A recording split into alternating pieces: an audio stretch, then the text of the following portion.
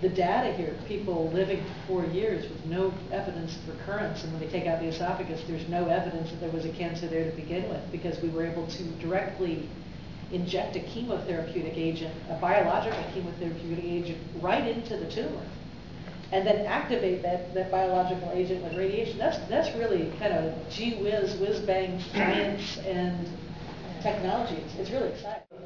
Because right now, when you have that T3N1 cancer, it's through the wall of the esophagus, the lymph nodes outside are involved.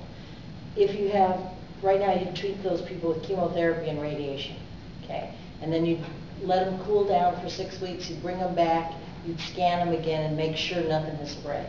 And if nothing has spread, then you take their esophagus out. When you're looking at that esophagus in the pathology room and you're slicing it up and you're looking, if you cannot find any cell in the rest of the esophagus or in those lymph nodes, they have a 27% chance of living 5 years. So the fact that these guys report a 48-month survival is really, it looks really tasty.